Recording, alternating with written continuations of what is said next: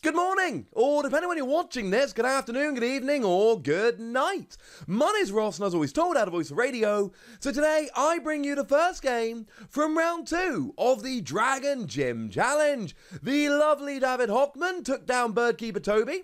David is playing a Darkness deck using products like this. And we've got the lovely Jack Old, he of Omnipoke. He previously took down Pablo Mesa's Lightning deck, and he is playing products like this. Because of course this tournament has been put together with the help from the lovely folks at Dragon Shield. And we got some links for the products featured in the video.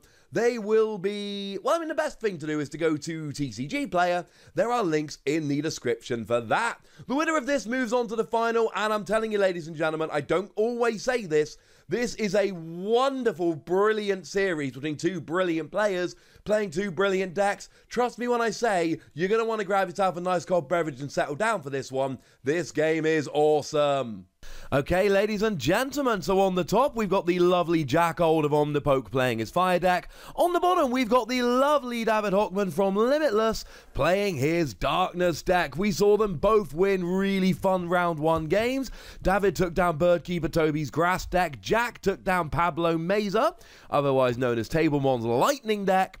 So we've got 2 winning players here. These aren't players who are just giving it a go. They've already won round 1. So it looks like Jack is going to go first. He's got a Vulpix and a Growlithe, looking to evolve them. And he gets a Heat Factory Prism Star into play, discards a Fire Energy, draw 3 cards, job's a good 'un. Now, David, for his part, he's got a Spiritomb. I adore Spiritomb. It's got an ability that pops 1 damage counter onto it. And for 1 Darkness Energy, you do 10 damage base, plus 30 more for each Darkness Energy on it. I know, right? So that's going to be an awful lot of fun. It means he gets up to 160 with all the damage counters he can. It's only got 60 HP.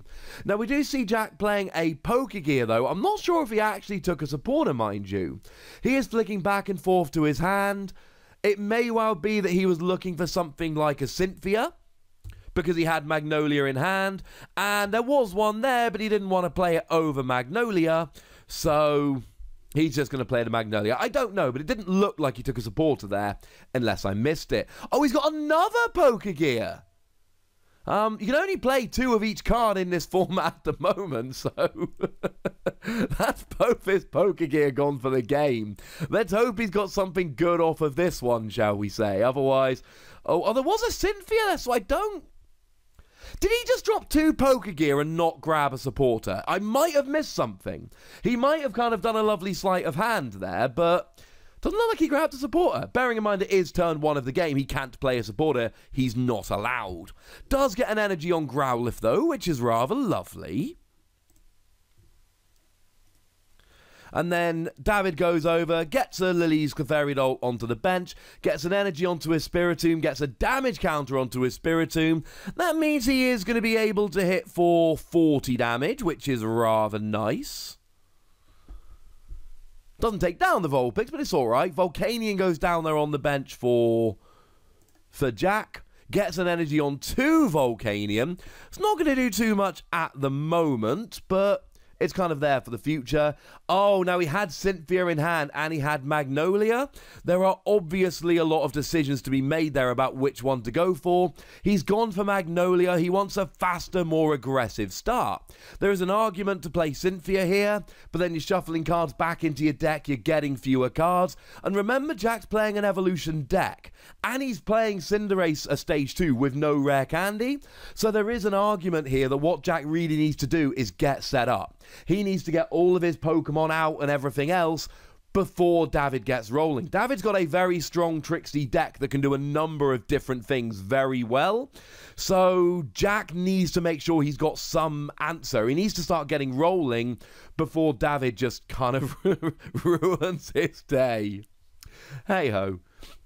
Now, he does get his Arcanine out and a second energy. Now, he does need 3, but once he's got 3 energy on there, he's doing 120 and accelerating 2 energy from the discard. That ain't too bad. For the time being, it looks like he's just going to have to use Volcanion to search his deck for a fire energy and attach it to one of his Pokemon. Presumably Arcanine. Okay, so David here's got a Pokemon Communication. He's going to grab himself a Pokemon. Remember, it lets you swap a Pokemon in your hand for a Pokemon in your deck. And it really depends what David wants to set up here. David's deck, as we saw against Birdkeeper Toby, it's a very reactive deck.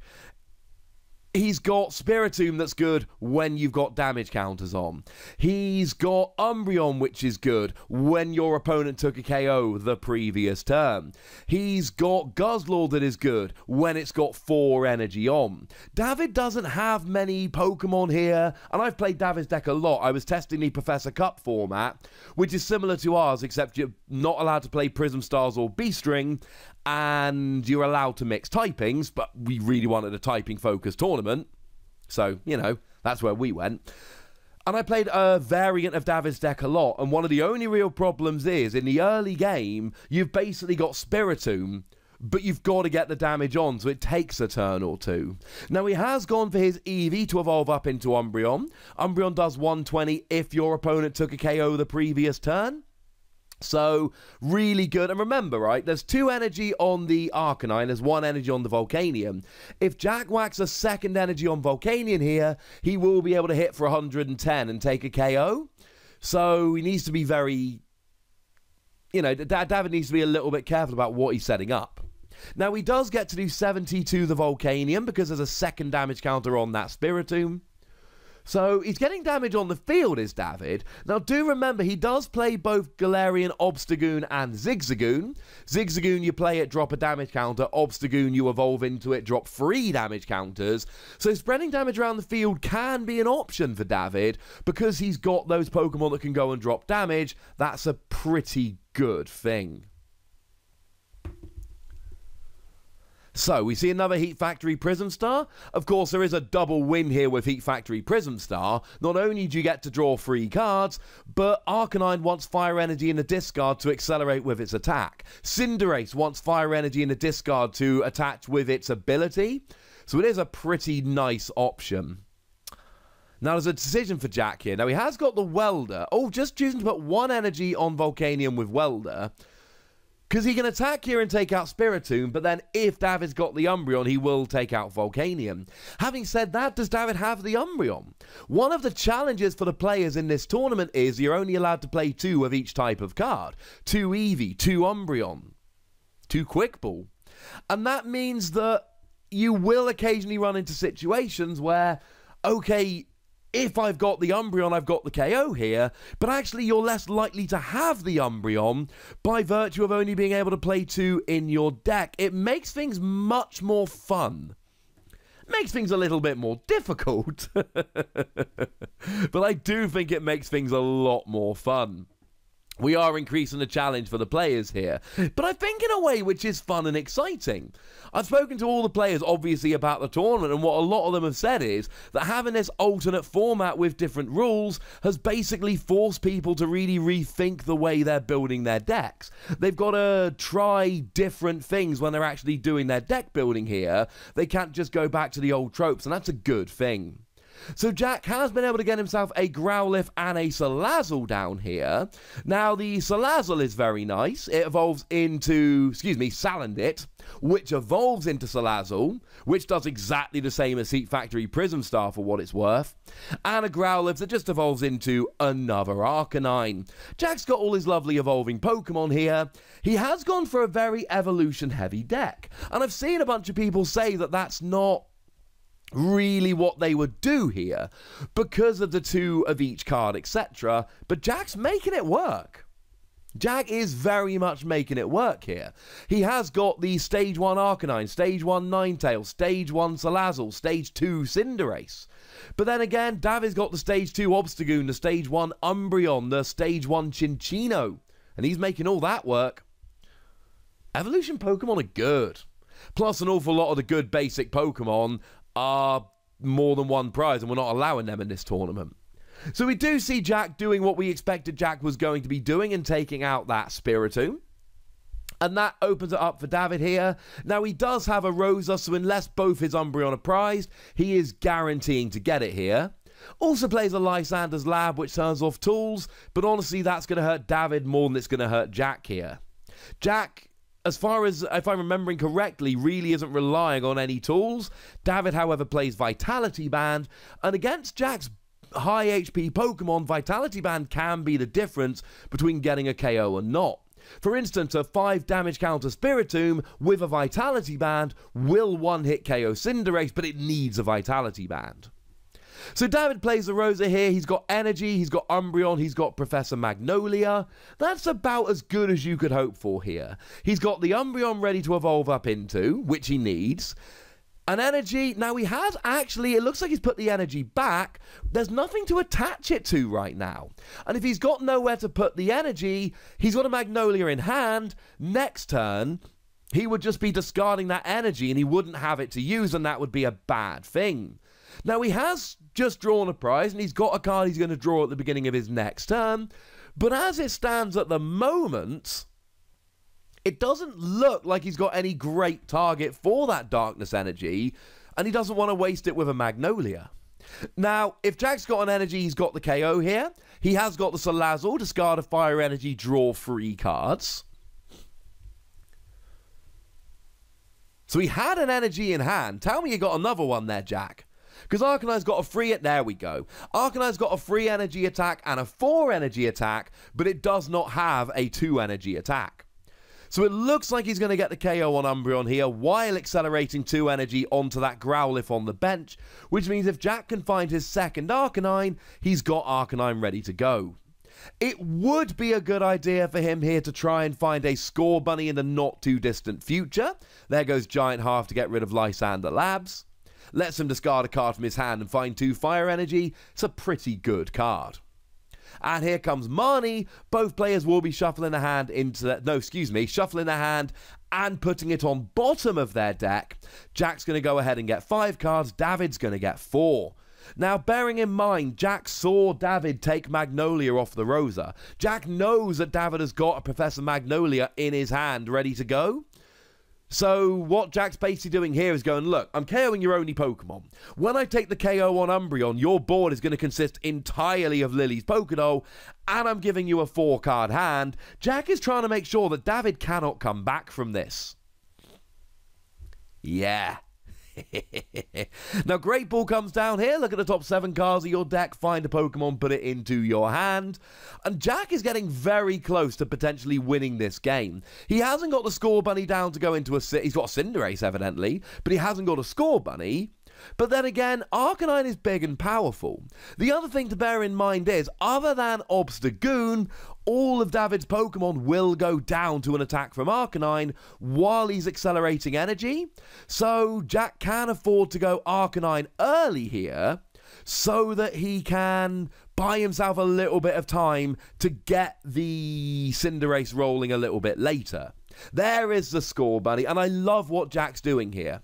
He's saying right off the bat, look, I'm cool with this. I know I can make this work. I've got the Arcanine, and not for nothing, I've got a Growlithe on me bench ready to go. Oh, there's his Ninetales. That is huge. He can discard 2 Fire Energy from his hand and then gust one of David's bench Pokemon up. It means if anyone is really threatening, he gets to go after it. And then he gets a Ditto down as well. Not that he really needs very much. He has got the KO on the Umbreon, obviously. He's already got Growlithe and Arcanine and Salazzle. Not for nothing, both Growlithe now have 3 energy. And the Score Bunny. And the Ditto Prism Star. And the Ninetales. Like, oh, now he has actually managed to just drop a Darkrai Prism Star with 2 energy on. And then drops an Ordinary Rod to just get a couple of Pokemon, a Spiritomb and an Eevee back in his deck. And then he's got Professor Magnolia. So that is actually a phenomenal hand off Marnie. That is about the very best you could hope for from Marnie. He got Darkrai, Energy Retrieval, Super Rod, Energy and Magnolia from Marnie and his draw for the turn. So he Energy Retrievals for an energy, drops Darkrai with those 2 energy, Super Rods a couple Pokemon back into his deck, and then Magnolia's for a new hand of 7. Seriously, right? Coming off of a Marnie to 4, that is about the best you could possibly hope for. And bearing in mind, now, on the one hand, he has got Lily's Pokédoll in the active, which is awesome. And against most decks, that would buy David the turn or two he needs. And David clearly needs a turn or two here. He needs a turn to start getting stuff rolling. The problem is Jack can gust. Jack can go ahead and gust around that Lily's Pokédoll and actually start taking prizes, one would imagine, off of the Eevee. Now, the Weavile here is very interesting, because a Weavile does 50 damage for each Pokemon with an ability. And as it stands at the moment, Jack has got 2 abilities on the board, Ninetales and Salazzle, but if he evolves up into 2 Cinderace, he's then going to have 4 abilities on the board, which is 200 damage. So if Jack is serious about going for abilities, and he is able to gust, it is actually the Weavile he needs to gust. Darkrai Prism Star does do 120 damage, puts your opponent to sleep, and then they've got to flip double heads to wake up, which is kind of fantastic. But one thing that is very, very, very much worth bearing in mind, it takes 4 energy. So even with the 2 energy on from the ability, he still needs another 2 attachments, and that's going to be awkward. Now, the other thing to bear in mind here, when Jack takes a prize next, he is going to open up the window of Beastring. David does play Beastring with Guzzlord. We saw that in the first game. Links to we are in round 2, remember. Links to all the round 1 games are in the description, so do go and check them out. All 4 of those games I enjoyed watching and commentating. We've actually gotten a really good group of players and decks and games, and I know I sound biased, and I am. I'm doing the commentating, and I was instrumental in putting it all together, and it's been a huge time commitment on my part, but I am really enjoying these games. But we picked awesome people who are going to build awesome decks. So we know David plays a Guzzlord, and we know Jack has to take 1 prize at a time, so the next time Jack takes a prize, he's opening up the window for Beastring, which will last until he takes 2 more prizes and goes down to 2. Now, Jack chooses not to gust. He may not have had enough energy there, so he takes down the Lily's Pokédoll. He may have wanted to. He may have been going, look, David's got 2 Pokédoll and no way to recover them, so let's just get rid of them, and then I don't have to worry about them anymore. Or he just might not have had the energy. Having said that, he's got Giant Half. Having said that, there's only so much energy you can discard, so... But then he's got Cinderace and Arcanine. I think if I was Jack, I really would have tried to go and get that Weavile off the bench, or Sneasel off the bench. But then again, does Jack know? We made gentlemen's agreements that nobody would watch anybody's round 1 game until they played round 2. So, or until they'd also played their round 1, sorry. So yeah, sorry. So in this game, neither player has watched the other player's round 1. They promised they wouldn't until they played. And then I trust David and Jack. They're both lovely people. So the thing is, we don't know if Jack knows that David's playing Weavile. Now, having said that, Jack has just taken out David's other Lily's Pokédoll. David hasn't got an energy for 2 turns running. Now, the good news is he's got a Professor Round's Lecture, and he is playing the 60 HP Minccino, which you kind of have to do, because even though the 70 HP has more HP, stop me if that sounds a bit obvious, the 60 HP can be searched out with Professor Round's Lecture, which is pretty important. So now he's got a Minccino ready to evolve to get a Draw Engine. He's got a second Eevee ready to evolve, and he's got Spiritomb. Having said that, Jack's about to go to 3 prizes remaining, and David doesn't have much on the board. Jack might not have won the game with the early Amani when David got a ridiculous hand out of Amani, but then, having said that,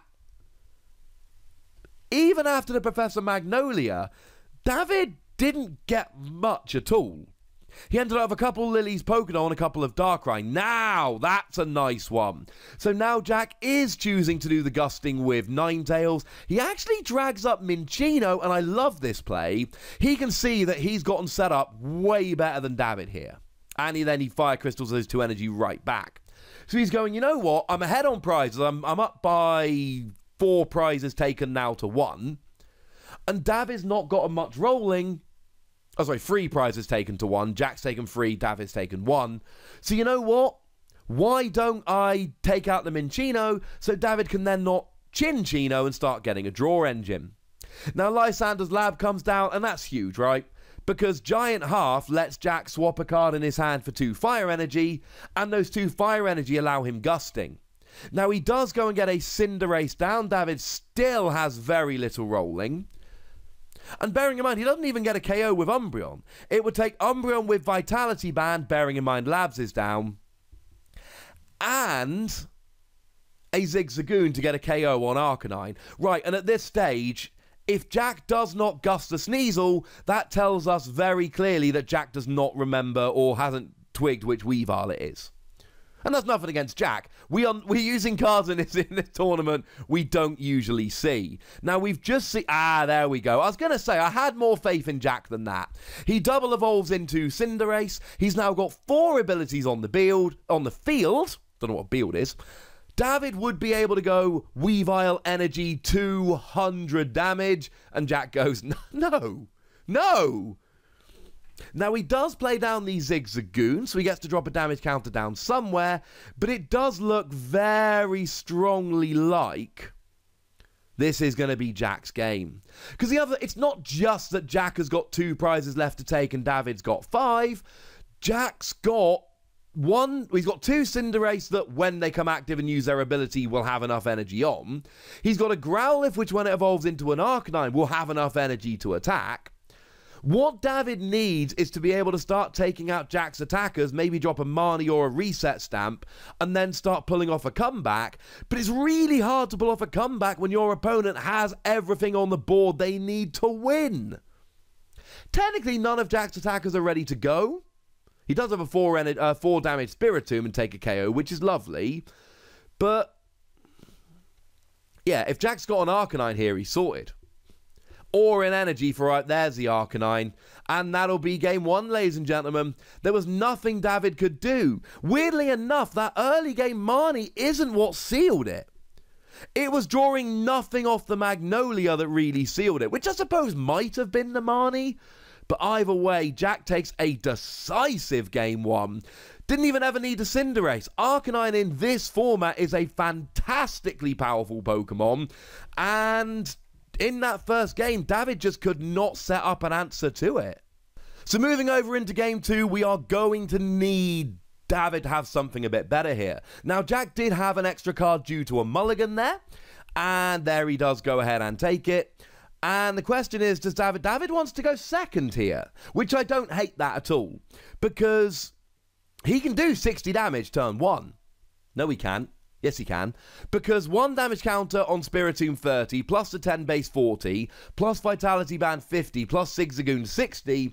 Spiritomb is weird, and to be fair, 70, because David plays 2 Zigzagoon. It's going to be tough to put all that off, but possible. Okay, sooner or later, Jack is going to have to take a supporter off a Pokegear.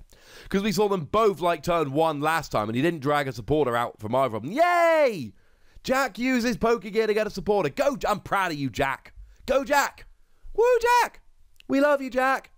So, down comes Pokemon Communication. Puts a Cinderace. Yeah, he's not going to need Cinderace anytime soon. And now, does he go Salandit to try and get a bit of a draw engine going? Or Growlithe to try and get a bit of an attacker going? I mean, obviously, one thing he does is start searching through his prizes here. Well, he's not searching through his prizes. That would be terribly cheeky. And it is a Salandit. What he's doing is looking through his deck, trying to discover what is prized. There's no point getting Growlithe down if both your Arcanine are prized, for instance.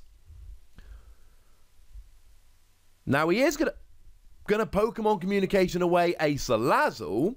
An interesting play, of course, because obviously if Salazzle was still in his hand, he would be able to evolve up at the beginning of next turn and then have that draw engine going. The thing is, that's next turn. Jack wants something this turn. You know what he can do next turn if he's got a Growlithe on the bench? Energy, Welder 2 energy, attack, once he evolves into Arcanine. But he's got to have the Growlithe on the bench to do so. Of course, you know what's better than that? Ditto Prism Star. Now, Ditto Prism Star is and it's going to take a lot, right? But if David's got a Pokemon catcher and can flip heads, that Ditto Prism Star is not going to work. Now, you've got to flip heads from Pokemon Catcher. Jack's got to be feeling good that David can't do it. But Ditto Prism Star's got 40 HP, so there is potential that David can go damage, energy, catcher, boom, in your face. Now, he does play Professor Round's Lecture, which is a great turn 1 option for David here. Lets him get free Pokemon with 60 HP or less. There was an argument to play Professor Oak's Setting over Professor Round's Lecture. Lets you get free basic Pokemon of different typings, and they're not limited by HP. But there are going to be plenty of times that David wants to get a Zigzagoon and a Spiritomb, or 2 Spiritomb, or a Minccino and an Eevee. David plays a lot of Colorless and Darkness. It's all he's allowed to play, to be fair. So, although Professor Oak's Setting would get him a Colorless and a Darkness, he really does need the free from Professor Round's Lecture. Question is, what does he get? You've got to imagine it's going to be a Minccino and an Eevee. Oh, Ditto Prism Star. I mean, the Ditto Prism Star is an Eevee, right? It's just an Eevee that could be an Umbreon, or if needed, it could be a Galarian Lanoon or something along those lines. So I do like that. I do like that from David. And, oh, he's got the Meowth. Oh, he's got the Meowth! 70 damage, 1-hit KO. Oh, I didn't even see he had the Meowth. That's such a good play. Galarian Meowth for 0 energy does 10 damage, but on your first turn of the game, if you go second, it does 70. So what David did was use his attachment for the turn to retreat Spiritomb, deal 70 damage with Alolan Meowth. It's an Alolan Meowth from the Sun and Moon era, and do 70 damage for a KO. Even better than Spiritomb. Oh, I forgot for a minute he had the Alolan Meowth in his deck. But oh, that was so good. That was so good. David and I are both united in our love for that Alolan Meowth. He does play the Persian as well. Persian for 0 energy does 90 damage, but 30 less for each energy on the defending Pokemon. So it is actually pretty good if you can Pokemon Catcher support Pokemon into the active, but that is the only circumstance under which it is good. You've got to be capturing a Pokemon into the active, or else it doesn't work. Oh, that was beautiful. That was absolutely beautiful. So, we do see a roast reveal there from Jack, discarding a Fire Energy from his hand to draw 3 cards. And what's he got from here?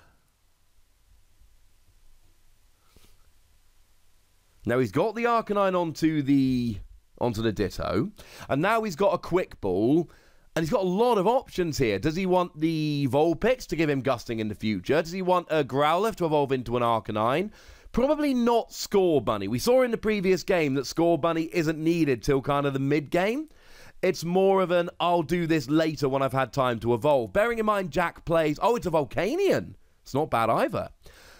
Score Bunny, Jack plays no rare candy. So he has got to evolve up manually, but Jack's game plan is such that he doesn't need rare candy. Jack's not going for the ha-ha-ha immediate stage 2 thing.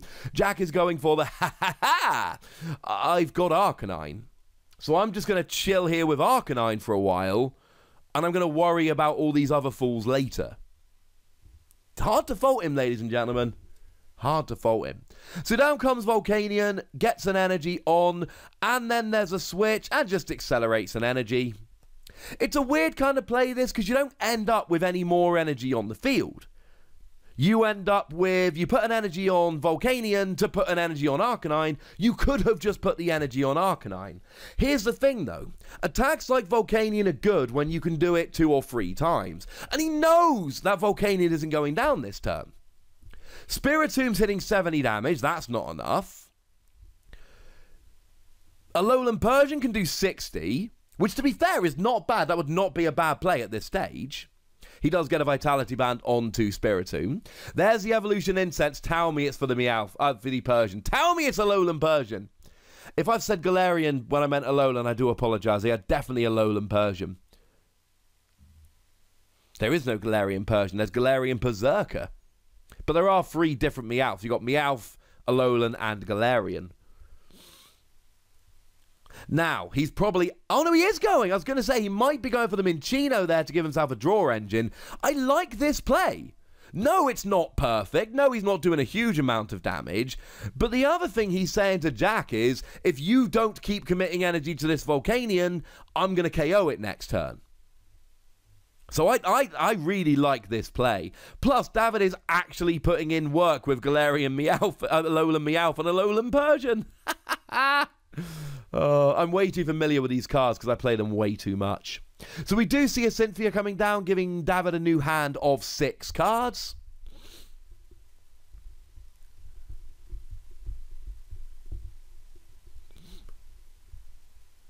And what's the play here? I mean, he's clearly going to do 60 damage. Well, he wants a Cinccino, right? That's what he really wants right now. He wants that Cinccino. Did he get it? He probably didn't. If he'd got it, you think he'd have probably played it by now. So Jack is taking advantage of knowing that David's deck is quite reactive and his Pokemon need a bunch to get going. Spiritomb, damage, Guzzlord, energy, etc. Oh, does get Lanoon onto the Ditto. We don't often see that because you want to play the Galarian Zigzagoon to get the damage down early game. But I do like that rather nicely. I like that he's got that Lanoon, so we can go Obstagoon. Now, Obstagoon isn't an amazing Pokemon against Jack specifically, but it's a very good Pokemon generally. It does 90 damage for a couple of energy, and blocks attacks from basic Pokemon. Now, Jack isn't going to be playing many basic Pokemon, but he is going to be playing that Volcanion that's in the active, so it basically just shuts them out. So David does the 60, Jack gets a Welder onto that Arcanine, and I believe he should be able to attach and retreat Volcanion. If I'm remembering Volcanion's retreat cost properly as 2, and I am just going to double... Yes, it is a retreat cost of 2, so he is just going to be able to attach an energy and retreat it. So you guys are lucky. After I record this, I'm going to go and put images on the screen so you can always see the active Pokemon for both players with all the salient information. When I'm recording, I don't have that. I'm doing stuff from memory / looking it up cheekily in a second screen, so, you know, think yourselves lucky. There we go. Now,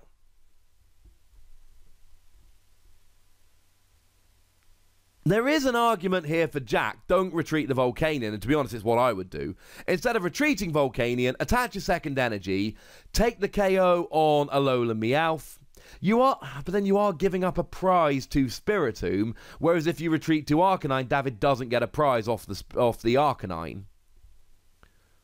David needs...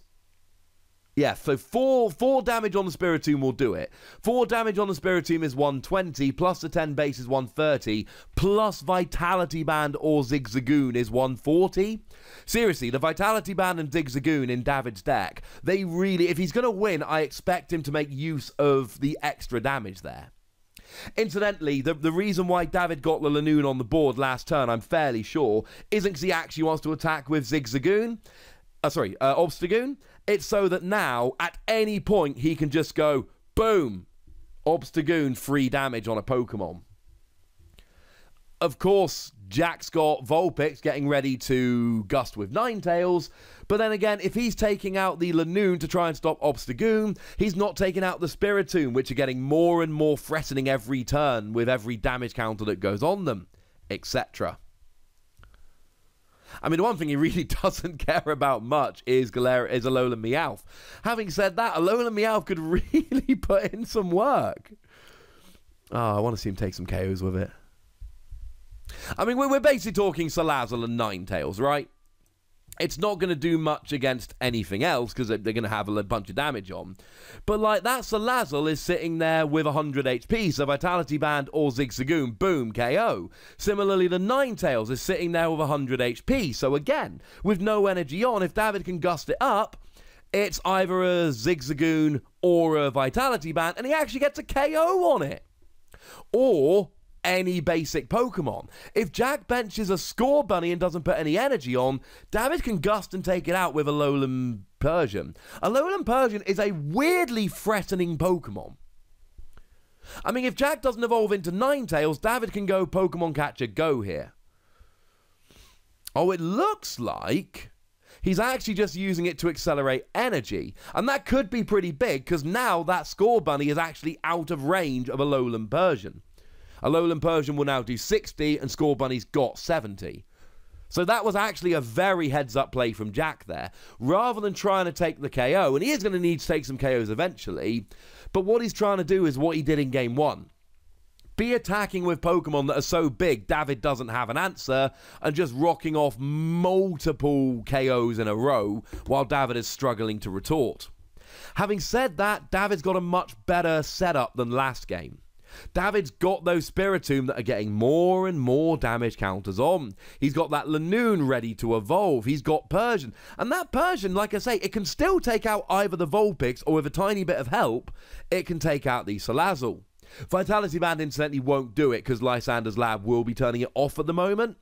It's interesting to me that the only real relevant the only relevant tool in the game is David's Vitality Band, but David still needs to play the labs, because Jack's playing Heat Factory Prism Star and 2 Giant Half. I assume that's the count he's playing, and David is probably playing 1 Black Market and 2 Lysander Labs. And remember, if David can get Black Market Prism Star to stick, all of his Darkness Pokemon with energy attached don't give up prizes. We saw him do that against Birdkeeper Toby, and it was huge. So we do see the Galarian... Oh, that was big. So we did see the Zigzagoon drop a damage counter onto Arcanine. And we know that Arcanine needs to be down to 130 so Spiritomb can take it out. We then saw Obstagoon drop 3 damage onto Score Bunny. Score Bunny. But we know that Cinderace has 170. And again, 130 is what Dav is looking for. 130 is a 5 damage Spiritomb.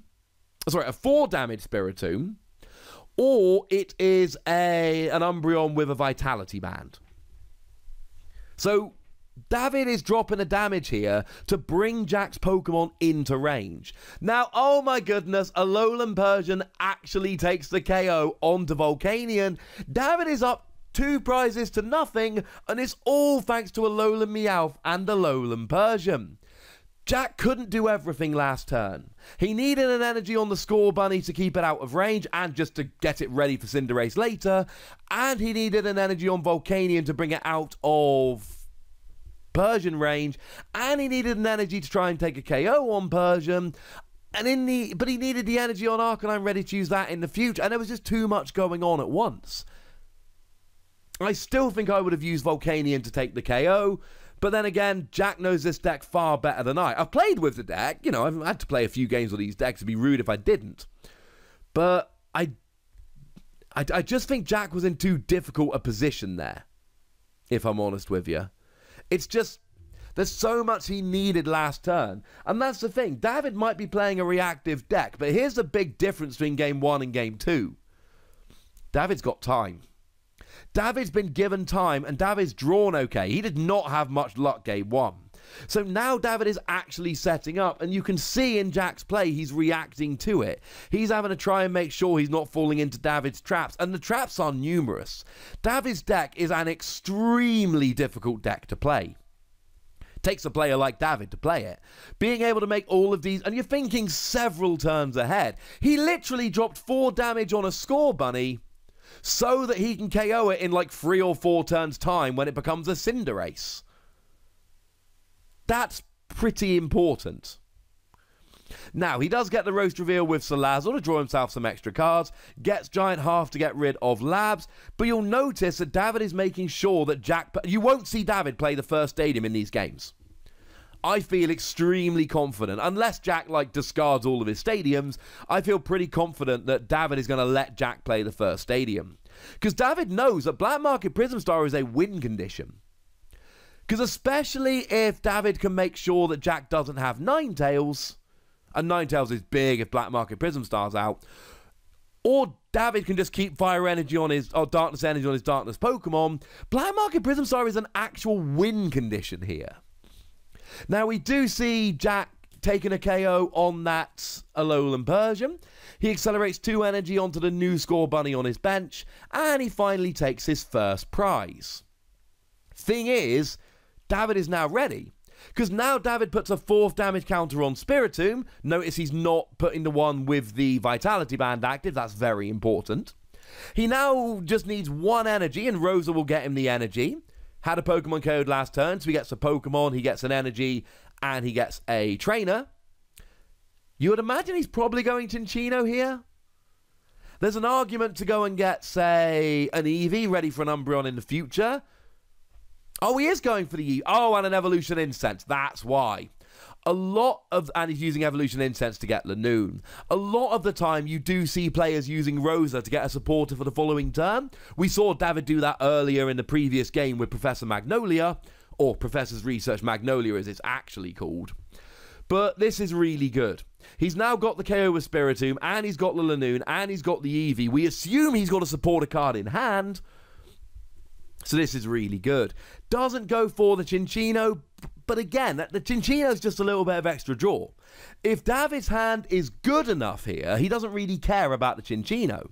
Now there's an argument he's flying too close to the sun with Recess Stamp and Marnie potentially coming out, but he gets a KO with Spiritomb. Again, 4 damage Spiritomb, 120, plus the 10 base 130, plus the 10 from the previous Zigzagoon that was dropped is 140, and then you've got a KO right there and then.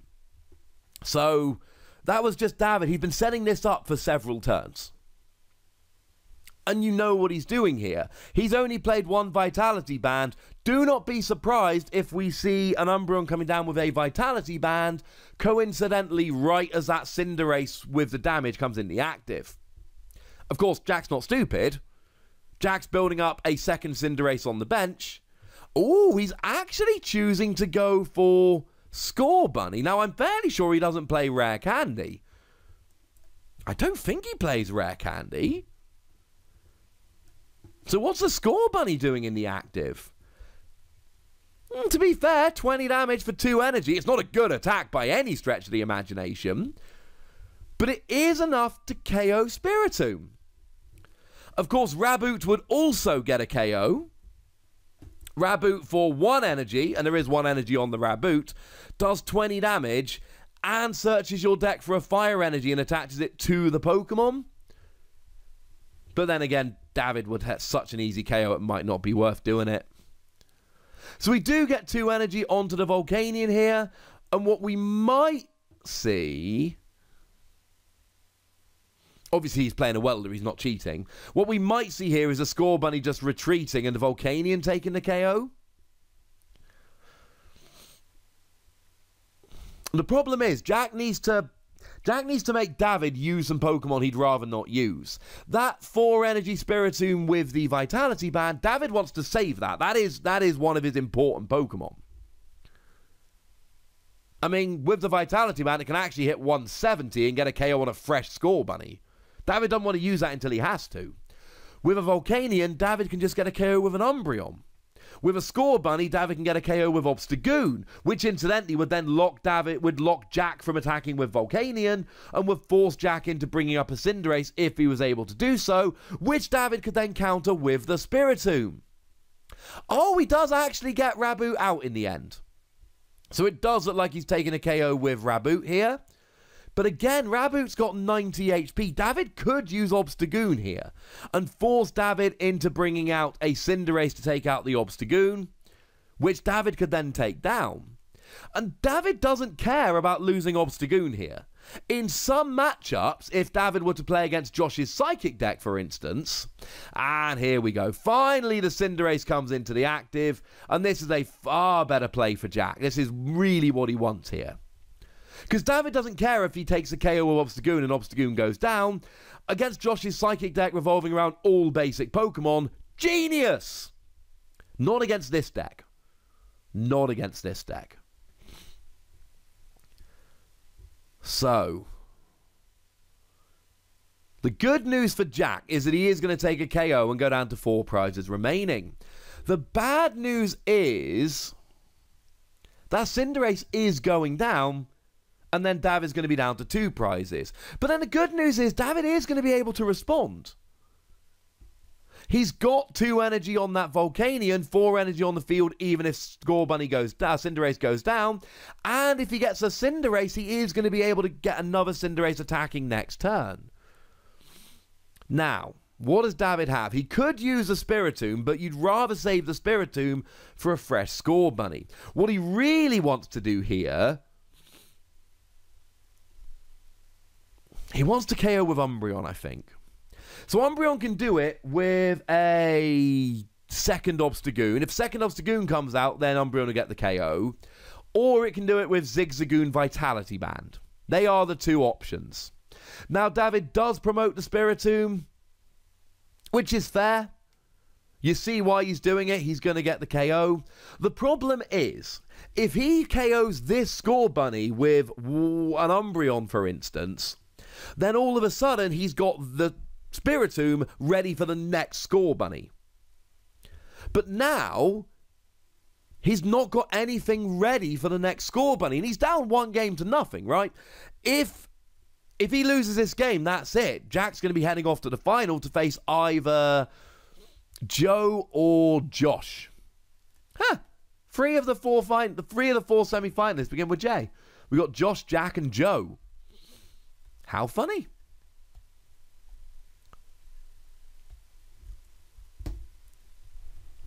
I mean, the next couple of turns are going to be really pivotal in this game. We know that David's going to take a KO, and we know that Jack's got the return KO. None of that's terribly exciting. The question is, how does David take out the next Score Bunny? Cinderace. Why am I getting them confused in this game? I know they're different Pokemon. Maybe it's because when I went through Pokemon Sword, I started with Sobble, and when I went through Pokemon Shield, I started with Grookey, and I never played a game with Score Bunny. Like, as in, went through the story of Sword or Shield. Now, looks like David's got a Rosa here. Oh, did David start his turn too early? No.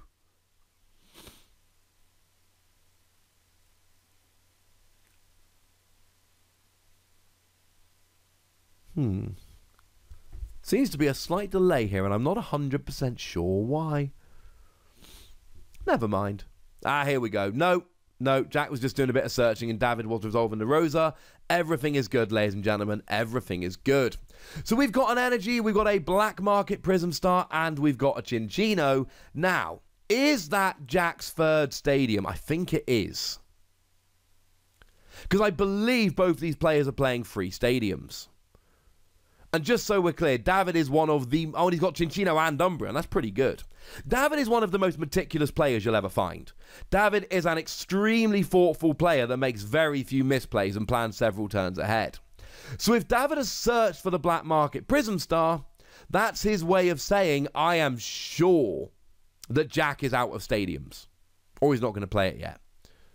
There's a Vitality Band on the Umbreon. As we've been doing the maths this game, we've said quite clearly that it's going to be the Umbreon that takes the Vitality Band. So, with Tool Scrapper not being released until the next expansion, Rebel Clash, and there's no chance that Jack is going to be playing Faber in that deck, the Vitality Band is pretty safe. You'll notice that Jack hasn't actually been able to get Ninetales out this game, but it surely can't be long. I mean, he's got very few cards left in his deck. So, we did see a Pokemon Communication there. Got rid of Darkrai Prism Star.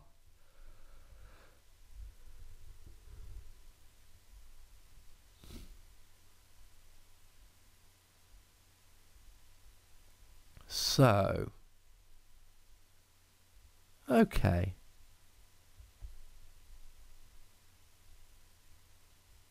Huh. There goes the Black Market Prism Star. So David is sure, and we saw this in one of the games against Toby. In one of the games against Toby, we saw that David dropped a Black Market Prism Star when Toby had no stadiums, and Toby was just like, well, now what? Now remember, it's not all Darkness Pokemon. It says that Darkness Pokemon with Darkness Energy attached give up 1 fewer prize. And now Ninetales is going to be crucial for Jack. Chinchino will still give up a prize. And as it stands at the moment, Obstagoon, oh, incidentally, Obstagoon did come out and put 3 damage counters on the second Cinderace. Obviously, it was going to. So, that essentially is... We've been going through the maths over and over again. We know that Obstagoon onto Cinderace is absolutely huge for the numbers. So David takes down a Cinderace, and it looks like he's in really good position for Game 2 now. There is nothing that... There's nothing that Jack's really rolling with that David can't handle at this stage. Oh, no! No, we hadn't seen Heat Factory Prism Star yet. So David jumps a little bit early with the Black Market Prism Star, and that really costs him there. We hadn't seen Heat Factory Prism Star. I was remembering it back from Game 1. And that's bad. Because now Black Market Prism Star hasn't done anything. David must have miscalculated, I miscalculated, or... Remember, Jack had a very small deck left. He played Heat Factory Prism Star early on Game 1. David had every reason to think that if Jack hadn't played Heat Factory Prism Star, he didn't have access to Heat Factory Prism Star. But apparently he did. And here's the problem. Is David out of stadiums now? Has David played both Lysander Labs? Because now Jack could have a huge advantage in terms of drawing. Because that could stick for the... And let's be clear, right? Heat Factory Prism Star sticking for Jack is nowhere near as game-winning as Black Market Prism Star sticking for David, but still. So Jack takes a KO, but at this stage it's not a huge problem. David's got Umbreon... Oh, actually, no, I say that. David's got Umbreon, but David still has one prize left to take after this Umbreon. How does he do it? Umbreon takes down Volcanion, Cinderace takes down Umbreon, then what? That's David's second Vitality Band. Now, he does still have a Galarian Zigzagoon left in his deck, we know that. Because he used a Ditto to go up to one of the Obstagoon. I mean, if he can hit heads on a... I thought David played Pokemon Catcher, he might not. If David can hit heads on a Pokemon Catcher, then Obstagoon could take out one of the other Pokemon. So he does play... Oh, okay, there we go. So he is getting a Spiritomb and a Sneasel back in along with a couple of energy. But as it stands at the moment, David needs a plan for his last prize. He needs something for his last prize. He's got the Umbreon, and that's for this prize. But you know that next turn, Jack's going to bring Cinderace up. And Cinderace is going to have 140 HP remaining and be hitting 190 damage. What then? I don't have the answer, incidentally.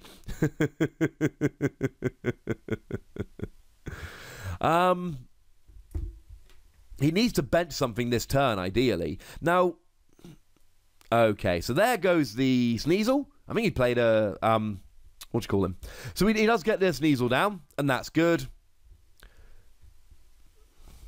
Yeah, I really like the Sneasel play. I love that Sneasel play. That Sneasel play is sneaky big. Because now, if the only... Yeah, I love that. That Sneasel play is genius. Right, here's how that Sneasel play breaks down. If Jack evolves into Ninetales, then David can get a big KO with Weavile and win the game. If Jack doesn't evolve into Ninetales, then none of David's Pokemon can be gusted up, and he's fine. If Jack evolves into Ninetales and gusts up the Weavile, David still has Umbreon left to attack with. So that Sneasel play, just benching that Sneasel, did all three of those things in one go. That was a huge Sneasel play. That was a genius Sneasel play. We are seeing some really high-level play in this match. Oh, I did speak to the chaps, and they did say, like, oh, Ross, you're in for a good one here. This is a good game. But I tell you what, they were not lying. They were not lying at all. I still think David's going to take game 2 and send us off to a game 3. But Jack has certainly maneuvered himself into a good position, into a place where he can roll from. I cannot remember if David is playing Pokemon Catcher. I might see if I can go and track down his deck list. Because that's going to be pretty big. If David could hit heads on a Pokemon Catcher, that's huge.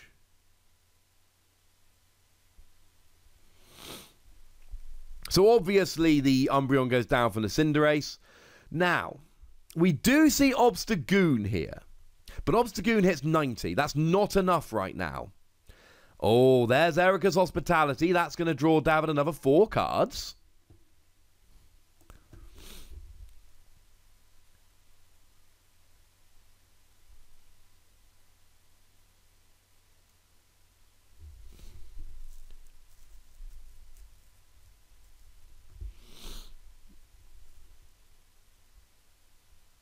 A heads on a Pokemon Catcher ends the game right now, but I don't know if he's got Pokemon Catcher.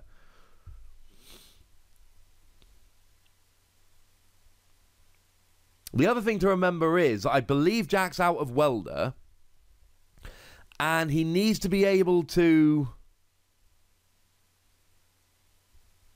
I think Jack's out of Welder. There comes a Quick Ball. So he needs to get Cinderace out of the active and then back in order to be able to attack. Now, there is a Galarian Zigzagoon.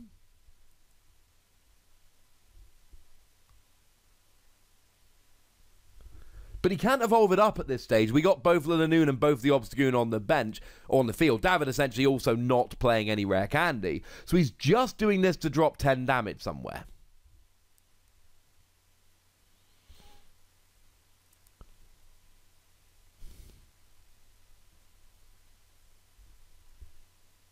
So I don't think it really matters. Because remember, David doesn't need to one-hit KO. He can hit with Zigzagoon, and then next turn, Obstagoon. He either attacks with Obstagoon, or he attacks with Spiritomb, or he attacks with Weavile, and it's game. So, yeah. It's so difficult to actually get anything rolling here. Jack needs to get the Cinderace in and out of the active, but even if he does, it's still getting KO'd. Jack needs to get a KO with Arcanine, but the problem with Arcanine is you need Welder in the early game and then Arcanine to fuel Arcanine. So I don't know if Jack's got any real options left here. He might have a Cinderace out, but he's not got any more energy. I don't think he's got any real way to get the energy on to be attacking. He's got a Growlithe with an energy, but I don't think he's going to attack with Arcanine this turn. And I mean, essentially... The problem is, even if he gets an Arcanine in the active and David doesn't KO it, and then he gets a KO with Cinderace, Jack's got to take 2 prizes without David taking a prize. And even though David's got no giant one-hit KO options, I don't know if there's anything Jack can do to take 2 prizes while slowing David down enough. I think it might be it, ladies and gentlemen.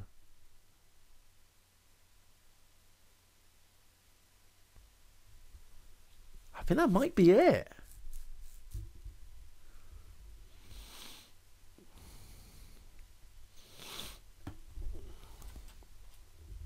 Now, we do see a roast reveal there to draw 3 more cards. And Jack's clearly got something up his sleeves here.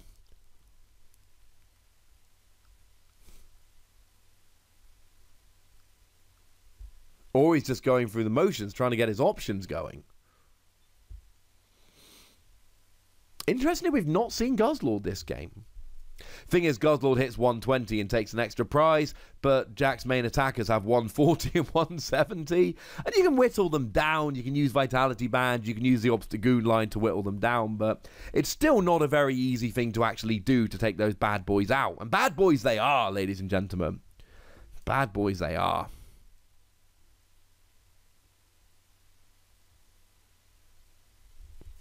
Yeah, and that's it at the end of the day. I didn't think Jack could come back from that. David played that game beautifully. Taking 2 prizes with Alolan Meowth and Persian at the beginning of the game really was the difference there.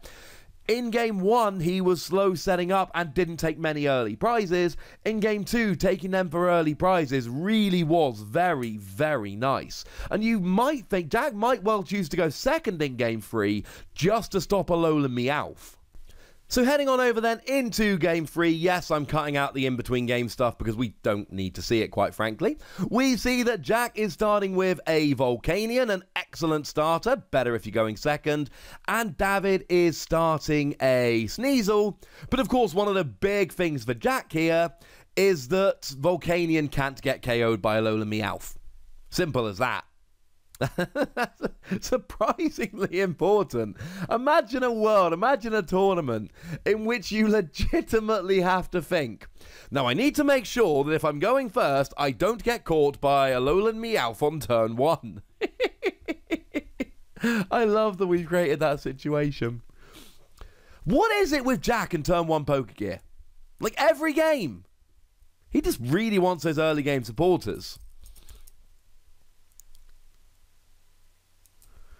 So, down comes a Score Bunny, down comes a Ditto Prism Star, and an Energy on Volcanion. Remember, he cannot attack or play a supporter, so he just passes to David. Very important to note here that, yes, I know I've gone on and on about not needing Score Bunny early. You're still going to bench it if you've got it, right? Now, is David going to go Alolan Meowth here? It's greedy, but I'd love it. I would love it. Now remember, Sneasel's actually got a really interesting attack. For a single energy, if you went second on your first turn of the game, you get to discard an energy from one of your opponent's Pokemon. So we could use that Sneasel to just take the energy away from Volcanion. That would legitimately be an option. Oh, we are talking about cards we don't usually talk about here. There is something about taking like genuine, amazing world's quality players and high level world quality players at that, and then chucking them in a tournament with these weird deck building rules and be like, see what you come up with. Clearly he's gone for Spiritomb though. As much as I love Alolan Meowth, and I think I've made it fairly clear that I do, the reality is that Spiritomb is David's early game attacker. We've seen this in all 3 games so far. David wants the Spiritomb early so that he can start getting damage on the field early and start getting rolling nice and early. So we do see a Cynthia coming down with a Lily's Pokédoll on the field, and I think that is an excellent, excellent play. Lily's Pokédoll buys David time, and between Lily's Pokédoll and Black Market Prism Star, when it works, it's actually really easy to buy yourself just another couple of turns, and that's all you need. And we've said a few times this game, David's deck a lot of the time needs a couple of turns. Yes, he's got the cheeky Alolan Meowth play that we saw, but a lot of the time what you really need here is just that little bit of time to get rolling, just to try and build yourself up a little bit.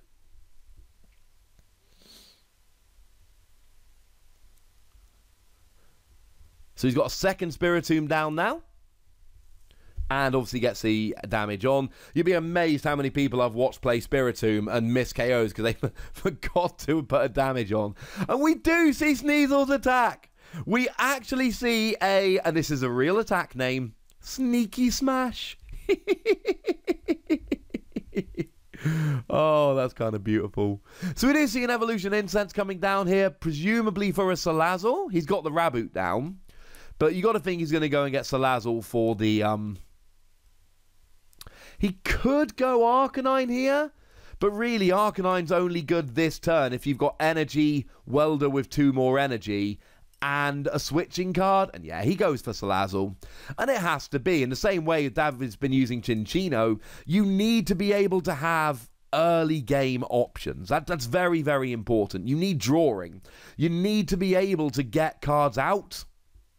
So, yeah, no argument there at all. I think Salazzle's the right play here. Now, it does look like Jack's camera has frozen ever so slightly. Don't worry, it'll be back. See, I told you it's already back. And we do see the roast reveal coming down there. Just having Salazzle on your field just goes, right, now I've got extra draw options. Extra draw options are good. Quick side note, has anyone seen the art from the Sneasel from Burning Shadows? It's horrifying. Go look it up, see what I mean. So, anyway, David here is getting himself a new hand of cards by virtue of playing a Cynthia. I'll tell you what, he'll do 50 damage with Weavile because that Salazzle's down.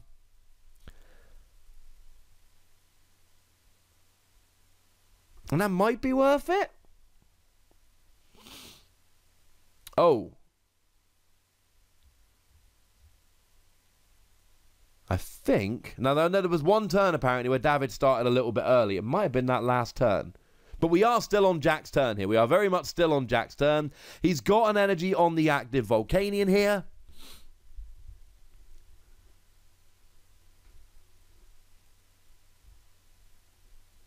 And he's playing a Pokemon Communication. He's got himself a Growlithe and a Vulpix on the bench here, which is excellent.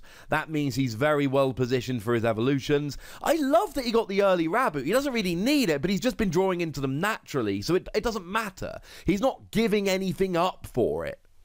And that's kind of awesome. Consider me entirely in favour. So...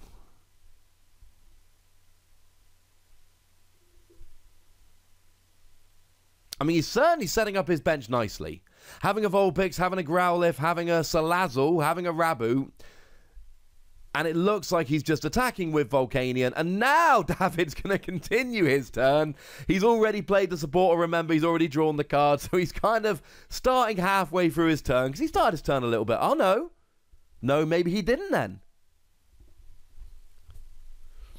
Weird things are afoot, ladies and gentlemen. Weird things are afoot. But we are now halfway through David's turn, and he is playing the Cynthia here.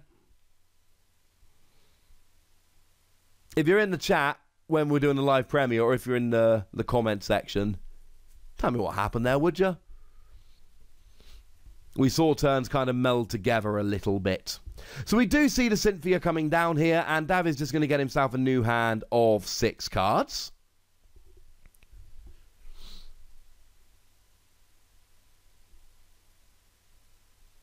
Might be that he didn't play the Cynthia before, actually.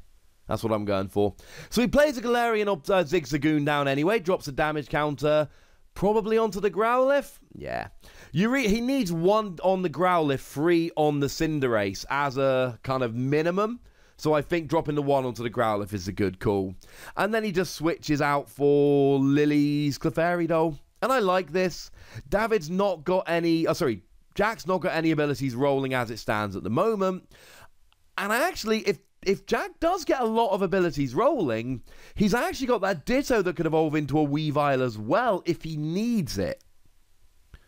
So once again, what we see here from David, and those Lily Pokédol are huge in David's deck. What we are seeing is David just literally buying time. Just going, look, I need some more time to evolve up Pokemon. I need some more time to get damage onto my Spiritomb. I've got a good option. I've got some stuff that I can do here, but I'm going to give it a few minutes. I'm going to slow my roll, and I'm just going to let you KO a pointless Pokemon in the active. Well, it is a Pokemon, but it started as an item card. So we need to try and count supporters, stadiums here. So Jack has played the first stadium. It is Heat Factory, Prism Star. He's also played Professor's Research Magnolia to go and draw himself a new hand of 7 cards. Now, he does need... Oh, no, he doesn't. He needs another energy on the field in order to do 110 with Volcanion rather than doing 50. But having said that, you know, Pokédoll's got 30 HP, so it really doesn't matter. But he wants to get the energy on the field for himself. I mean, for Jack here, again, and Jack is playing a very evolution-y deck, so he could use this opportunity to do some evolving. The thing is, he needs to be really careful of Weavile right now.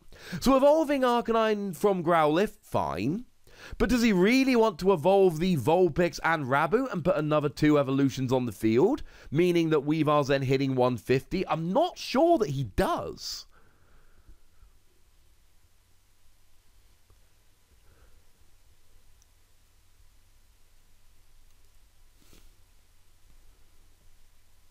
It's a very interesting decision. And that's the thing about David's deck. There are traps to fall into. Oh, you've played too many abilities. Now my Weavile's going to crush you. Oh, you've run out of stadiums. Now Black Market Prism Star is going to stick on the field. Oh, you've let me use Guzzlord to take extra prizes. Now I'm ahead in the prize race. Oh, you've left a 70 HP Pokemon in the active going first. Now Alolan Meowth is going to take you down for a cheeky prize. David's deck has so many traps to fall into, and that's why it's so difficult to play against. And difficult to play. Because there are plenty of situations where, oh, I put the energy in the wrong place. Now I can't retreat and get Alolan Meowth with the KO. Oh, my opponent's played loads of abilities, but I don't have a Ditto or a Sneasel down, so I can't use Weavile. Or, oh, I've put a Sneasel down. Wait, I'm playing against a deck that doesn't play any abilities. Now I've just wasted a bench space. It's an extremely awkward deck to play with and against. Jack's is a more straightforward deck as far as it goes, but the real theme of Jack's deck is power. He has very big, very hard-hitting Pokemon. And then he's got a draw engine and a gusting, oh yeah, and a pretty nice big basic as well. And that all out. I mean, we saw him just overwhelm Pablo in his round 1 game. Pablo's Lightning deck just could not compete. It was one of the more one-sided games we've seen in the tournament, because Pablo's Pokemon weren't getting one-hit KOs and Jack's were, and the game was very heavily favored towards Jack. Now we do see Volcanion getting a second energy and taking a KO onto Spiritomb. You'll notice that Ninetales did a whole bit of the old gusting there, but I mean, Weavile is an option now. An Evolution Incense comes down. Could be a Lanoon, could be a Cinccino, could be an Umbreon to evolve from Ditto Prism Star, or it could be a Weavile. There's a few different options. Either way, if David's got an energy, he's taking a KO. He can't take a KO with Spiritomb yet, because with another damage he's doing 100. I suppose with Zigzagoon and Vitality Band, but no. So he's gone for the Umbreon, so he is just going to evolve Ditto into Umbreon. You imagine he's probably got the energy if he's going for this play. Otherwise, there's no reason to evolve into Umbreon this turn. You can just do it next turn. And then he can just put Lily's Pokédoll on the bottom of his deck. Oh, there's Energy Retrieval. That's just as good.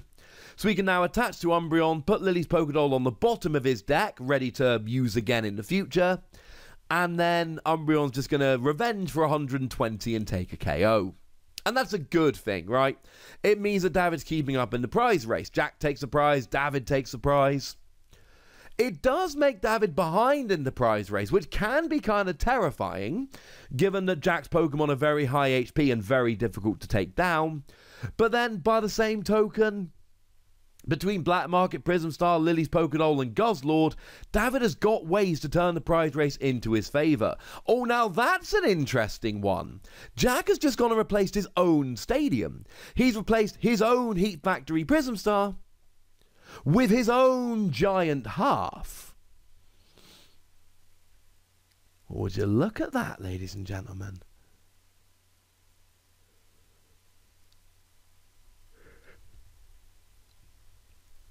That should make it easier for David to get Black Market later in the game. Now we do see Welder 2 energy onto Growlithe. Does Jack have the Arcanine? It's going to be awkward if he doesn't. He's got Quick Ball. Dropping a Salandit. Quick Ball won't get him Arcanine. Arcanine ain't no basic, ladies and gentlemen. Arcanine ain't no basic. He's an evolution. Now maybe he's got a Pokemon Communication he can use to put it and swap it for an Arcanine. I mean, if he's got an energy, he might still have Roast Reveal. I can't remember if he's used that or not this term. But he needs to have that Arcanine. Otherwise, it's not... I mean, to be fair, Umbreon as an attacker is not good if your opponent didn't just take a prize. But, yeah...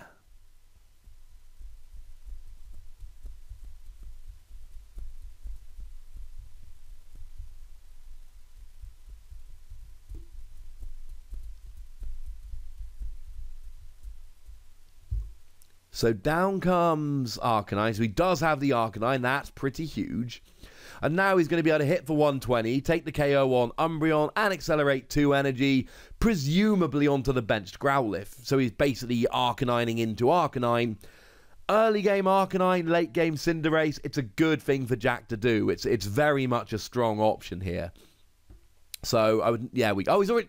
So not only did he have Arcanine, but he also had an Evolution Incense, which he uses to get a second Arcanine. So I'm here being all like, oh, I hope he's got the Arcanine, else putting that Growlithe active was a bad thing. No, he doesn't have Arcanine. He has 2 Arcanine.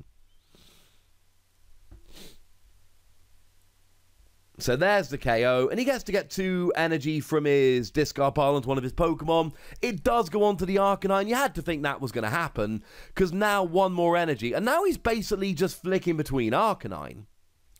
And we're starting to see this as more like Game 1 that Jack won than Game 2 that David won. David's board is not looking impressive, and David's behind on prizes, and Jack is setting up his big Pokemon. Plus, he's already got a Raboot down.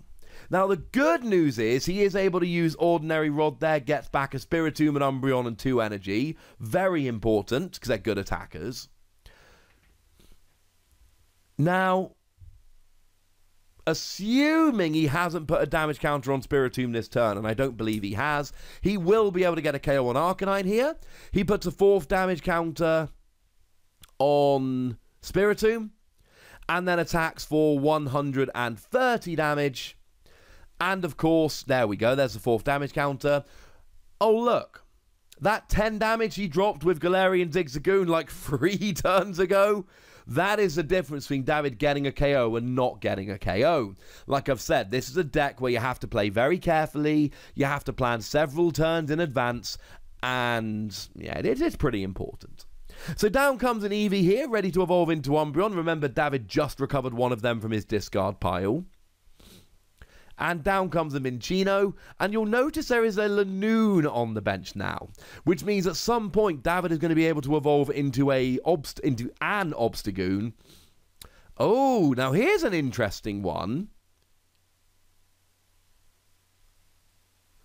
David has dropped Black Market Prism Star. I thought Jack still had 1 giant half left. I could be wrong. But I think David is just trying to stop Jack going too far ahead. Now, there is another reason to play Black Market Prism Star here, and that is it's sticking Jack on 4 prizes. And remember, David plays Beast Ring and he plays Buzzwole. No, not Buzzwole, other one, Guzzlord. Double Z. So, if Jack doesn't take a prize here, not only does that give David an extra turn, essentially, in the game, but it gives David an extra turn where Beast Ring is activated. We haven't seen it this game. We saw it come out really nicely in Game 2 against Toby. Or was it Game 1? It was one of them. We'll see.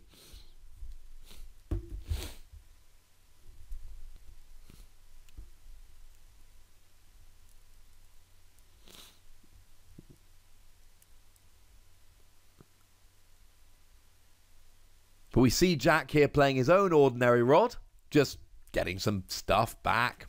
And then he plays Professor Magnolia, discards a few things, including a Cynthia and Caitlyn. Very good supporter in most of the decks. Nobody's played it this game yet.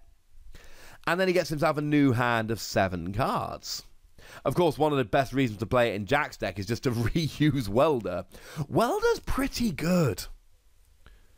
Welder is definitely pretty good. So,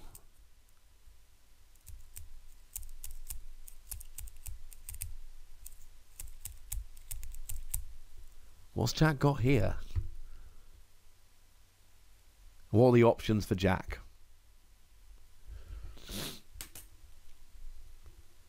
He's got Arcanine in the active. He only needs 1 more energy to take a KO, but he's not taking a prize for that KO.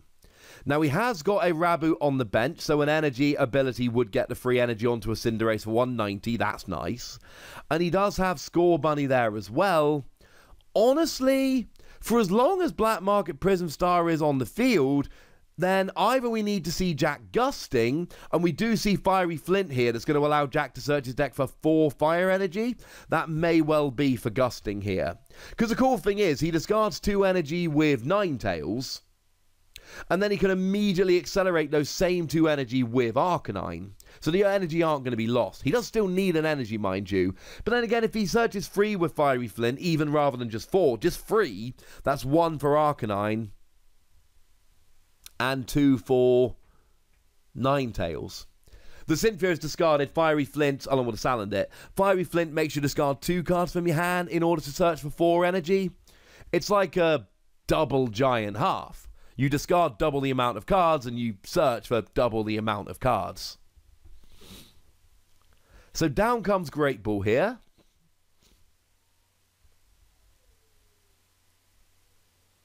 Jack's going to go ahead and get himself a Pokemon. He's going to get himself... Is it Victini Prism Star? It's Victini Prism Star. Oh, is it? Or is it? Or is it? Oh, it's Raboot. You broke my heart, Jack. Of course, Victini Prism Star is a phenomenal Pokemon. For 2 fire energy, you shuffle all your basic energy from your discard pile into your deck. Do 20 damage for each one shuffled back. Firstly, great for recovering energy. Secondly, It's awesome for just doing a ridiculous amount of damage. It does do a huge amount of damage. Or it can do. And I know that's not necessarily needed against David's deck. The only really high HP Pokemon he's got is Obstagoon, and Obstagoon's a stage 2 that does not hit that much damage. We've seen it's really good for the damage, and like I say, there will be some games where David drops Obstagoon and his opponent goes, well, now what? But unfortunately, it's extremely unlikely at this stage that anything's going to work from it. You know, so Jack doesn't need the giant damage with Victini, but it's still a nice attacker. So we do see... Oh, do we? We see the third energy coming down on Arcanine. Is he going to gust when he is going to use Ninetales? He kind of has to, otherwise he's not taking a prize. And anything on the bench is up for grabs. Everything on the bench is either colorless or has no energy. Well, none of it has any energy. But either way, Black Market Prism Star's not activating. But then again, was this David's plan all along? Look at David's field. He's got an Eevee, which even when evolving to an Umbreon ain't taking out that Arcanine. He's got a Lanoon that even when evolving up into Obstagoon ain't taking down that Arcanine. There's only 2 abilities on the field, so that Weavile ain't taking down the Arcanine. And Cinccino ain't taking down that Arcanine. So, yes, okay, Jack is gusting around here, but he's letting David keep the Spiritomb. And now the Spiritomb will take a KO. A 5th damage counter means he'll actually do 160, and that'll work nicely. So grabbing up the Lanoon, definitely the right option. We've seen Obstagoon dropping 3 damage counter on Cinderace and bringing them into play here. But what we're seeing now is Jack having to play around David's deck. Hasn't evolved either of the Raboot because he's worried about Weavile. Had to gust then rather than take out David's good attacker because he's scared of Black Market Prism Star. Can Jack keep doing that? Can he do that turn after turn after turn? Maybe. His deck's got a lot of energy, and certainly Victini Prism Star will get all the energy back into his deck. But game 1, we just saw Jack absolutely roll and David couldn't get set up. Game 2, we saw David using all of his tricks to pull out a victory. What we've seen in Game 3 is really a mixture of the two so far. Yes, Jack's got his big, powerful Pokemon out, and yes, he's been taking big KOs. But we've seen Jack have to go to so much effort here just to try and avoid David's Pokemon and his tricks. Now, we do see Professor Round's lecture coming down here, getting an Alolan Meowth and an Eevee and a Spiritomb. I assume the Alolan Meowth's not getting benched. There is an argument to get an Alolan Persian so you can take out Pokemon with no energy on the bench, like that Raboot, for instance, but no. But you see, now, this is going the way David wanted it to. Now David has got the KO on the Arcanine, and his board is way better than it was last time. If Jack had KO'd the Spiritomb, he wouldn't have taken a prize, but he would have left David in a really awkward position in terms of not having Pokemon to attack with.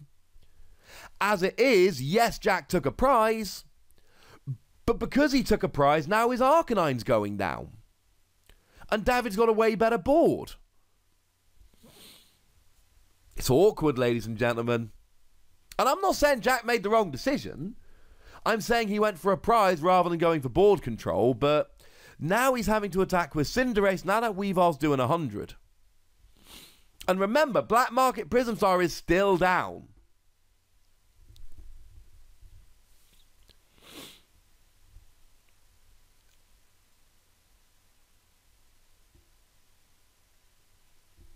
And to be fair, if everything goes according to plan, Jack can probably gust for his last 3 prizes. Here's the thing. Spiritomb can take down Cinderace. It needs 10 more damage, but Vitality Band, Galarian Dig Zagoon, it'll take it down. So, what we're basically seeing here is Jack, if he can't get rid of that Black Market, and bearing in mind, his last stadium might be prized. If Jack can't get rid of Black Market Prism Star, his only option is to gust around with Ninetales. Firstly, that depends on him having 2 energy ready to discard with Ninetales every turn.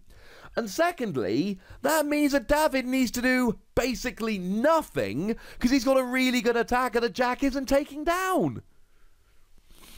Yeah.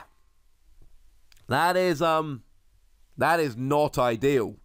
That Black Market Prism Star is putting in work. Really putting in work. Now, I don't know. We might have missed it earlier. The Giant Half might be in the discard. Jack might have no stadiums left. As it stands at the moment, something needs to change. Something's got to give. Can he really gust for his last 3 prizes? And where are his attackers? Attacker number 1, that Raboot when it becomes a Cinderace. Okay. Attacker number 2, the other Raboot when it becomes a Cinderace. Okay. Attacker number 3, he needs to start taking multiple prizes with the same Pokemon, which is something he was good at in Game 1, it didn't work in Game 2 and he lost it, and it ain't working this game either. The other thing you need to bear in mind, Cinderace's ability that gets 2 energy on it from the discard only works when you bring it active during your turn, not between turns. So after this Cinderace, assuming it is a Cinderace in a minute, goes down, he needs to promote another Pokemon and then switch or retreat into Cinderace. And that is asking a lot. I think David might have this, you know, ladies and gentlemen.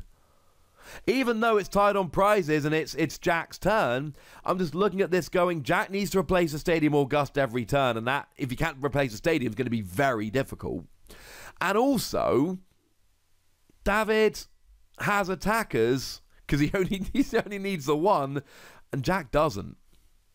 The other thing is, every turn, David can just pop an energy on one of his Pokemon. So let's say Jack takes a KO, so David now has 4 bench Pokemon, 1 with energy. David then puts a second energy down. He's got 4 bench Pokemon, but 2 of them have energy. If he then the following turn... No, it is doable. No, it's not. If David evolves Umbreon and gets... David, there is a possibility here that David could potentially get enough bench Darkness Pokemon with energy that Jack is actually locked out of the game unless he gets rid of the Stadium. And I know I keep mentioning the Stadium, but the Stadium is the big story right now. It's stopping Jack winning the game. So down comes an energy. And Jack does not have infinite energy, right? Not unless he starts using Victini Prism Star. Which I know wouldn't be technically infinite energy, but it would be close enough we wouldn't really care, put it that way. So now we get a roast reveal. He's going to draw himself 3 cards. He's only got 2 cards left in his deck. And he needs 2 turns after this one. KO and then 2 more turns. So he needs to be able to put some cards back in his deck, or he's going to deck out if he draws 1 more card other than at the beginning of his turn. He can still do it now, take a prize, and then 2 more turns, 2 more cards in deck. He won't deck out if he can take a prize every turn. But does he have the resources? He needs an energy on that Raboot on the bench. He needs Cinderace to evolve into. He needs a way to get Pokemon out the active.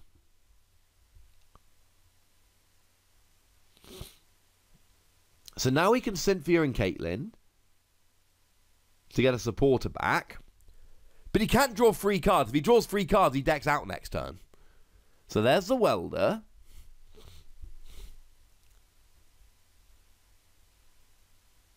So he takes out the Spiritomb, but he doesn't take a prize.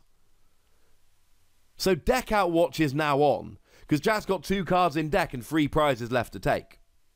Now, I still like that play, incidentally, because, and we talked about it the previous turn, Jack didn't KO the Spiritomb, and then his Arcanine went down. Oh, here comes Weavile. Now, he's not got the KO yet. He can get the KO. He needs Vitality Band, and he needs Galarian Zigzagoon. I believe he's doing exactly 150 at the moment. And I believe he's got at least 1 of each left in his deck. I believe that is the case. Yeah, it is just a flat 50 times the amount of your opponent's Pokemon with abilities. So as it stands, we're looking 150. But remember, as it stands, that Weavile ain't giving up a prize.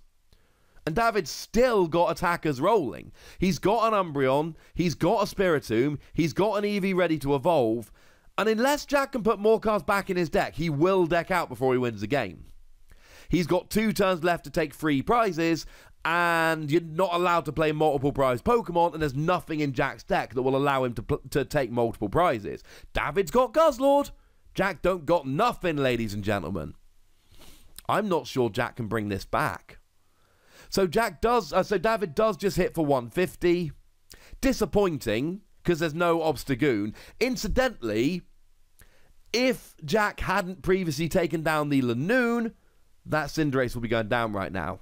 So again, really heads up play from both players here, putting stuff in motion which is going to pay off several turns in the future.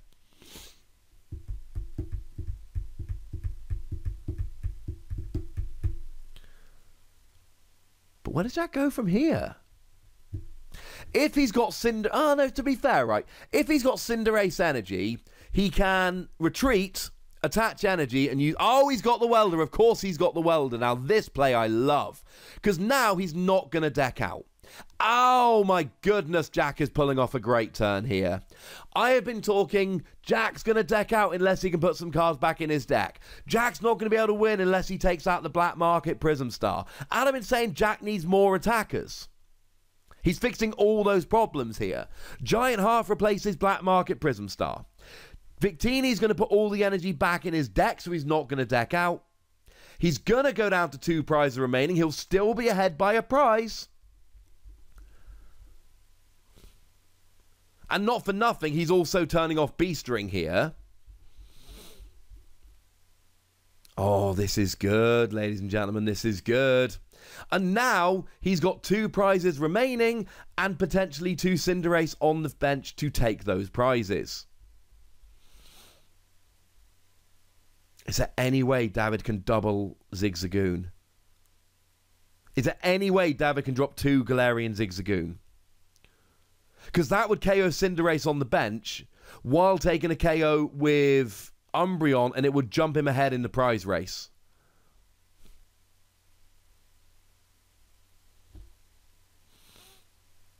That would be huge. I don't know if that's possible, I don't know if it's possible. Scoop Up Net's not going to be printed till Rebel Clash, which would allow him to reuse it. Oh, now there's a Lily's Pokédoll. Now we know Jack's not going to be short of energy because he's got Giant Hearth and a deck full of energy. So Gusting is going to be in Jack's wheelhouse. So if I'm Jack, I'm not terribly worried, unless Jack knows something we don't, which he clearly does because he's got more information than us. But I'm not terribly worried about that Lily's Pokédoll, because that Lily's Pokédoll can be gusted around. So yeah.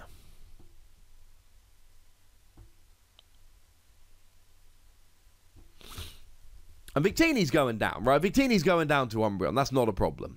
The Umbreon taken out of Victini is a given at this stage. We're absolutely fine with that. That's going to put both players at 2 prizes remaining. And then it really is just a war of attrition. Remember, Cinderace only gets the energy when it comes from the bench to the active. And that is legitimately going to be one of Jack's difficulties here. He's going to need Cinderace energy, which you imagine he's got.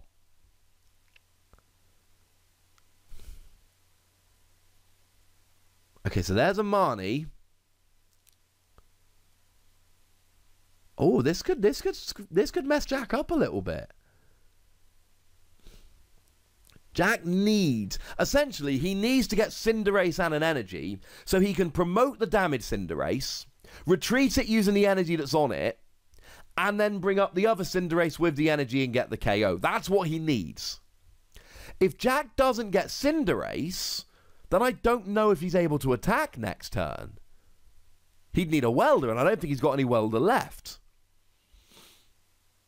And that could open up the door for David to take 2 prizes and win the game. As it stands at the moment, Jack is ahead on the prize race. Jack has got 2 prizes left to take. David's got 3 prizes left to take. As it stands at the moment, Jack is ahead in the prize race and doing rather well. So there goes the Victini. Victini goes down. David evens up the prizes. And this is it. What has Jack got? He needs to promote the damage Cinderace so that he can retreat. I know he could do it with an energy, to be fair. He could promote the Raboot, assume he's got an energy in hand. He could promote the Raboot, attach an energy retreat, and then get the energy on the damage Cinderace, and then do it that way. That would work. And Raboot does have a retreat cost of 1. Okay. So he must think he's got a way to... He must think he's got energy Cinderace. And remember, it is so much better for Jack to attack with the undamaged Cinderace, assuming he's got it, because that Cinderace in the active will go down very easily. Oh, can you imagine?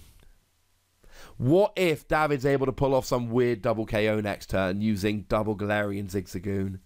I don't know if it's possible, but how cool would it be? It would amuse me, frankly.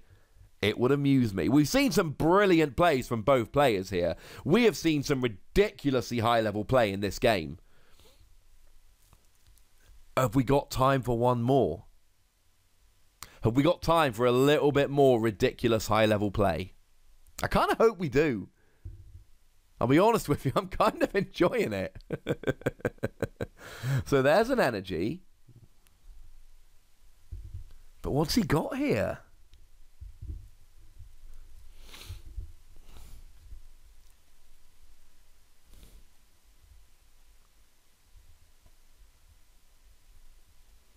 Now, he's still got the roast reveal, remember?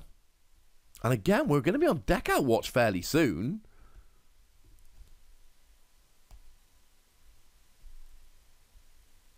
So there goes Cinderace.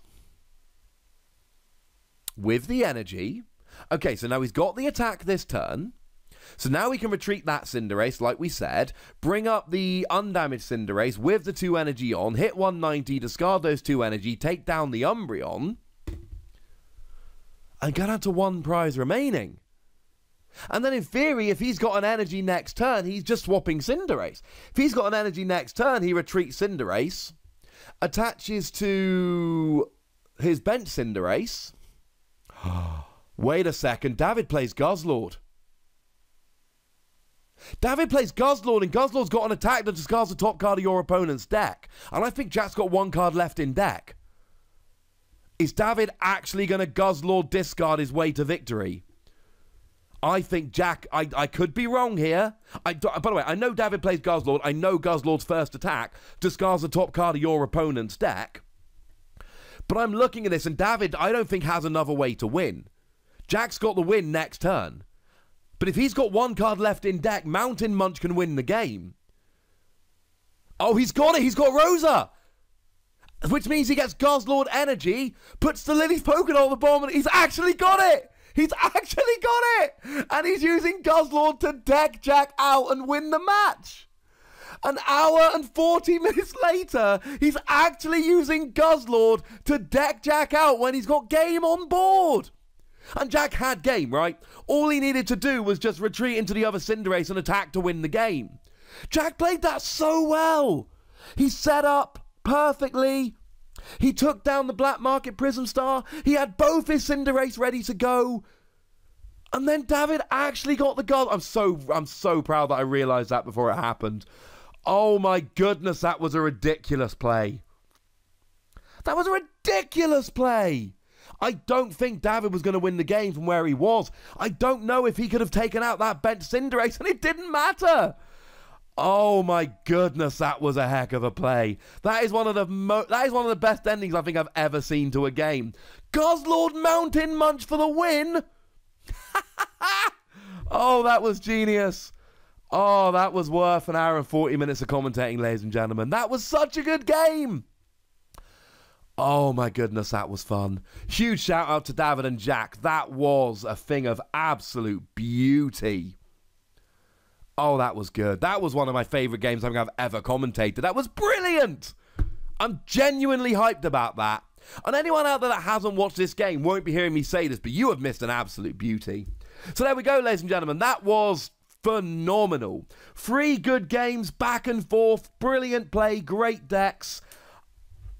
I kind of hope that's not the best game of the tournament, but oh, it's going to take a lot. That was awesome. Huge shout out to Jack and David for playing that. That was phenomenal. And Dragon Shield and TCGPlayer, check the links in the description. You know the deal. Comment, like, subscribe. Look, nothing about this is new. I'm going to go and have a sit down. That game was awesome. The second round 2 game is going to be back in 3 or 4 days. We're going to have Josh's Psychic deck against Jack's Fighting deck. And I hope it's half the game that was. That was awesome. Look after yourselves till next time. Thanks for watching. PTCG Radio. Bye.